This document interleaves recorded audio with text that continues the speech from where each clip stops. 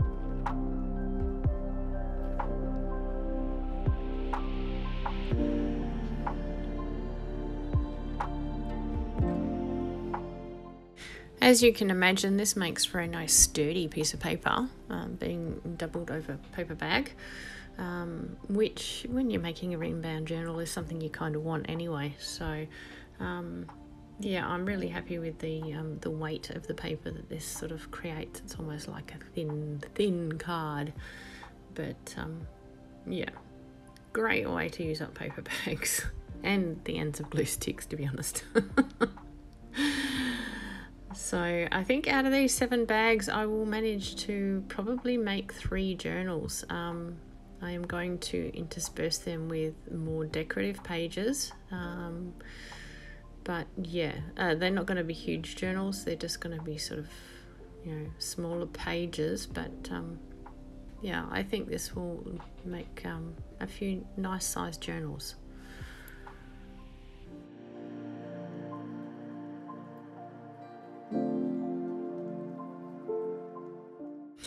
I know we've discussed this before as well, but for those of you who have not seen it before, this is what happens to blue glue sticks when you leave them lying around for a bit. They start going white. They lose their blue, which is what they're designed to do as they sort of dry out, but yeah, they're not really designed to do before you actually use them. This glue is still good. There's nothing wrong with it. It's just old. So...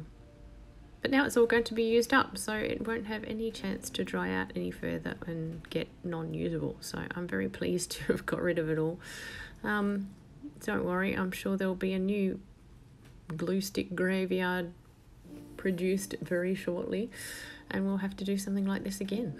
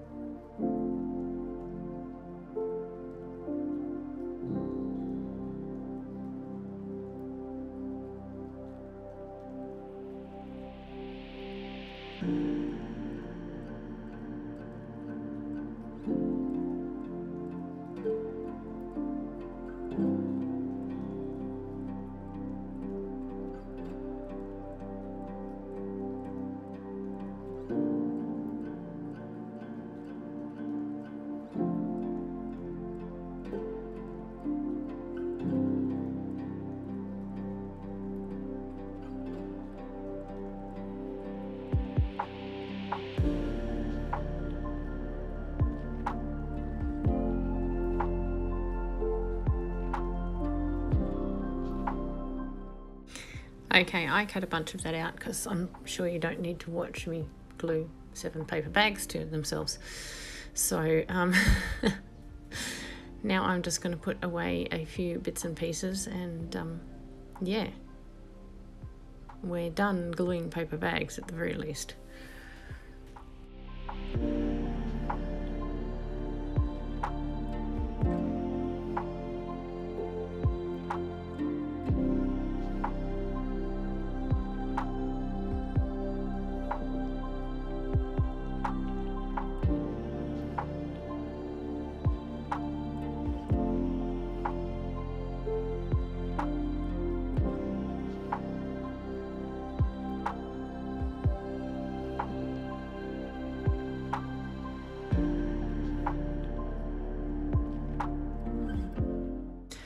Okay, these have sat for quite some time. I was going to leave them overnight, but no, I was just too impatient.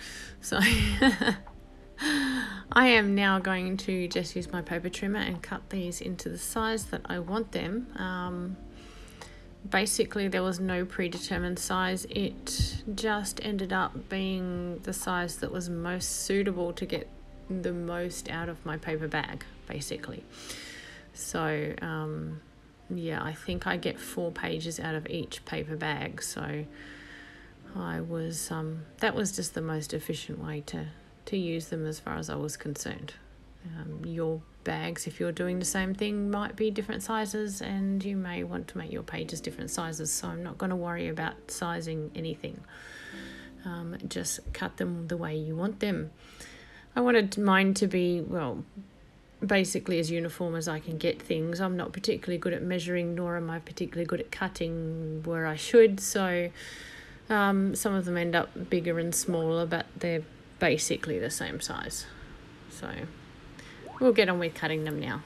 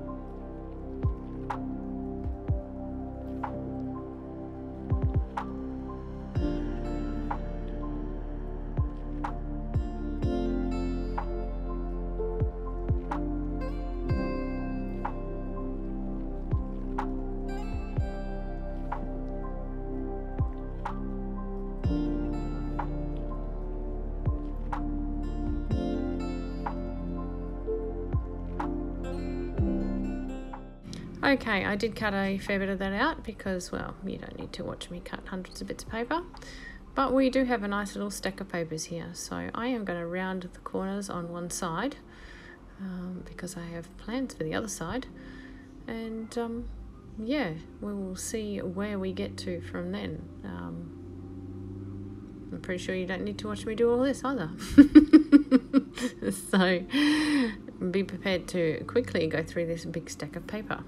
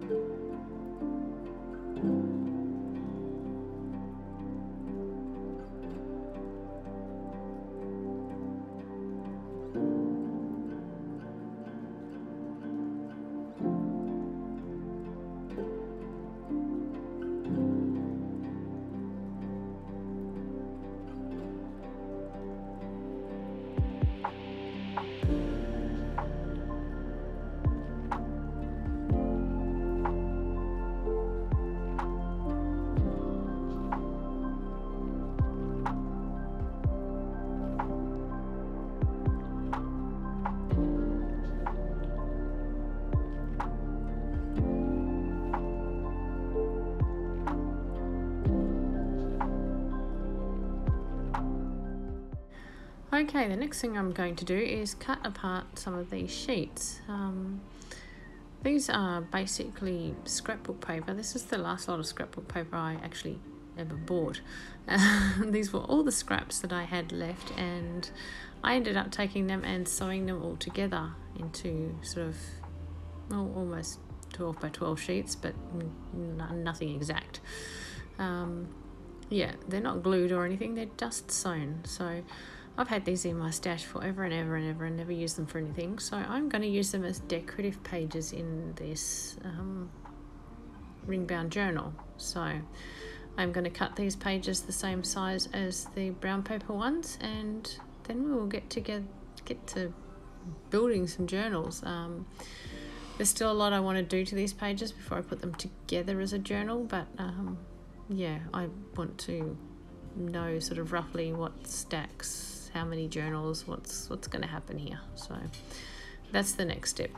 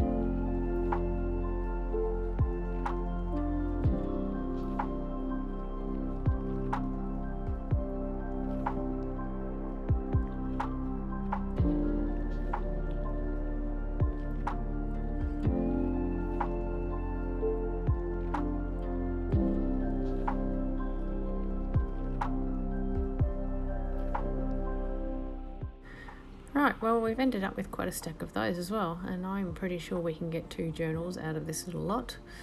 I'm going to cut apart some of my kooky paper as well, some more neutral ones, so I will have 2 of these floral sort of journals and one just with the neutrals. So yeah, we should end up with 3 fairly decent sized little journals out of this, which is kind of cool because I'm using up a bunch of stuff. I'm very happy about it.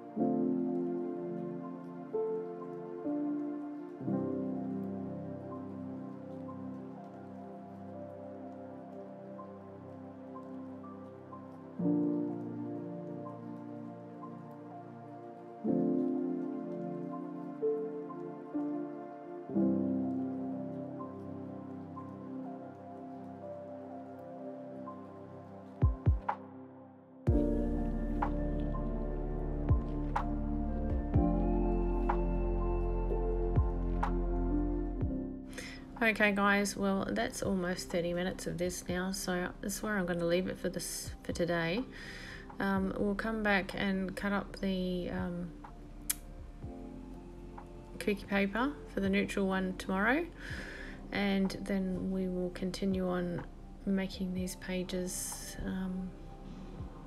good to go. We need to do something about reinforcing the sides so that I can punch through it and put the ring binders through them, because of course you don't want them just tearing out. So that will be our next step once we've cut up the kooky paper. Anyway guys, thanks for spending time with me today. I appreciate your company as always. I'll see you again tomorrow. Bye.